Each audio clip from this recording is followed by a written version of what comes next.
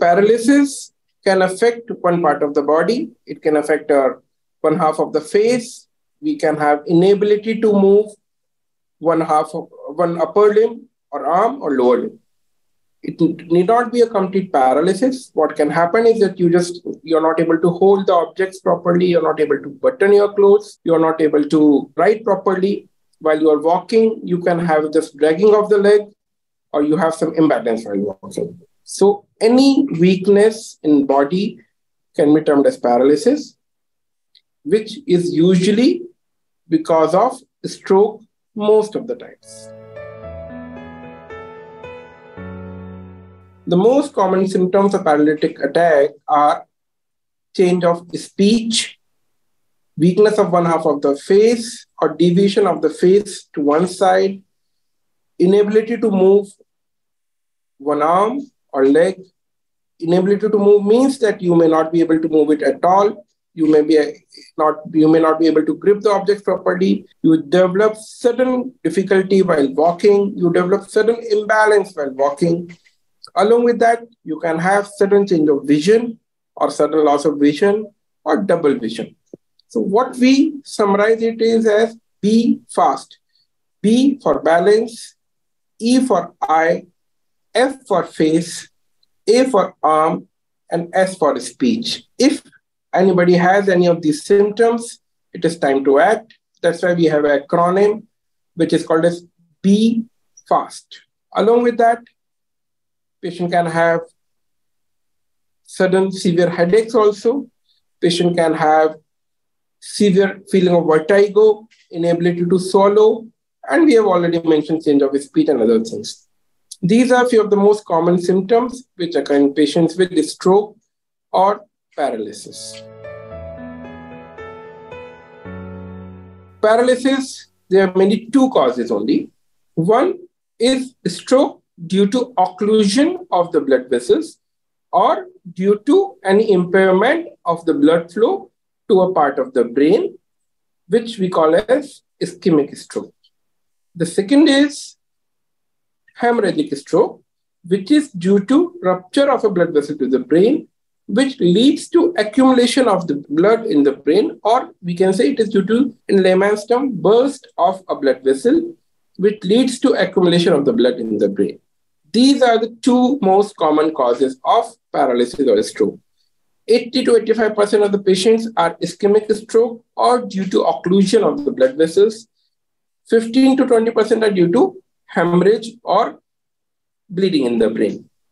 Along with that, there is a set of patients who have symptoms of paralysis or stroke, but fortunately, they recover spontaneously within a few minutes or hours. This we can call as mini stroke or transient ischemic attack.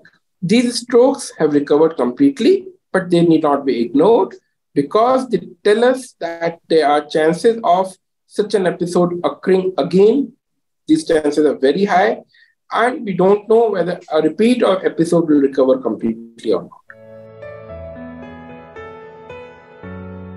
Paralysis, when we are talking about this paralysis, it is basically diagnosed on the patient's clinical symptoms and neurological examination only.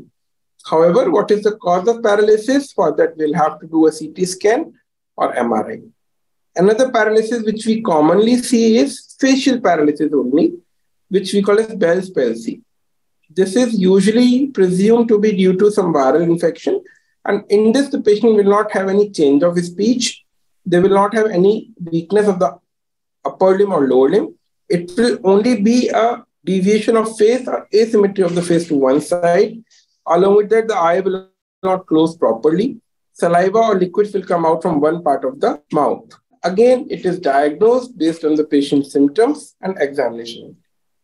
It looks like a stroke or a brain attack, but it's not a stroke, and that is something which can be diagnosed easily by a good physician or by a good neurologist.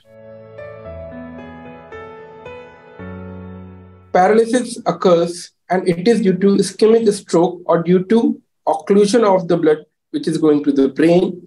Then what we have to give is called as thrombolysis or clot busting medication. It goes at the site of the occlusion of the blood vessel and helps in restarting the flow to the brain. The main thing is that we have to give it within 3 to 4 hours or as soon as possible. And for that, we have to recognize what sort of a stroke the patient is having. Along with that, if the time has gone and the severity of the stroke is there, which is quite severe, the patient is stabilized, it can be an ICU, it can be a normal ward. However, if the patient is stable, we have to evaluate why this paralysis has occurred.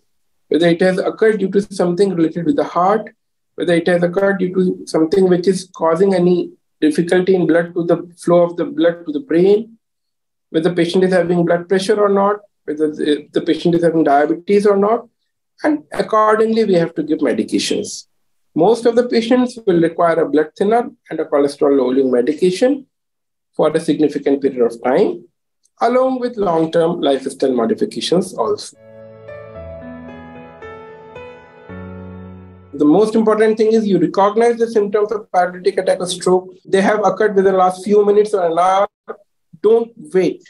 Go to a hospital where neurologists are available, a good hospital where CT scan MRI is available, and a right treatment can be started. If you think that we have to arrange for something, we just keep on waiting for the things to improve, it will be very harmful for the patient. It will not lead to any recovery, and it will do major damage to the patient. The most important thing is if it is acute paralysis which has occurred in the last few minutes, hours, go to a nearby hospital so the right treatment can be started. A CT scan or MRI can be done, and the patient can be on the path to recovery. Paralysis can lead to, of course, if the patient does not recover and the treatment has not been started on the right time, they will not be able to carry out with all their activities. They may require help even for wearing clothes, eating food. Patient can become bedridden. A bedridden patient can have a number of infections. They can be chest infections. They can be bad sores. They can be urinary tract infections. They can lose their ability to speak properly. They can lose their ability to read and write. They can, if the stroke is severe, like in a hemorrhagic stroke, they can need surgeries, and even death can occur in up to 2% of the patients who have a major paralytic attack.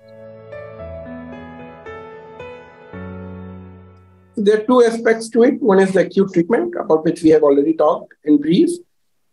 But what to do so that we don't have paralysis is also very important. Primary prevention of paralysis. So what we have to understand is that 1 in 5 people are at risk of paralysis or stroke. There are a number of factors which can be modified. There are a number of factors which cannot be modified. We can't change our sex, age, and genetics, but we can definitely change our lifestyle. A few things which are important. I'll enumerate them one by one. First, regular exercise. At least 30 to 40 minutes of brisk exercise, which can be aerobics, which can be a gym, which can be morning run, Zumba, is very important. In long term, it will definitely help. Second, strict blood pressure control. If a person has blood pressure, he has to take medicines on a very regular basis and remain in a normal BP range. Third, lipids or cholesterol. Management of cholesterol is very important. Any high cholesterol levels will be harmful. They can lead to stroke. They can lead to heart attacks. If medications are prescribed by your doctors, you have to take medications. You have to take low-fat diet, avoid all those fast foods and ghee tel chaknai wali cheezein, avoid all sweets which are very rich in ghee. Fourth, smoking. Smoking is one of the biggest factors which is easily prevented, but we don't understand it. Smoking is not harmful only for the brain. It is harmful for each and every organ of the body. So smoking is an absolute no-no. Even air pollution is coming up as a risk factor for stroke and many other disorders. We should do our best to reduce pollution. Of course, using air filters sounds very easy, but it's not a solution. We should make our efforts for us and for our future generations to answer the problem of pollution.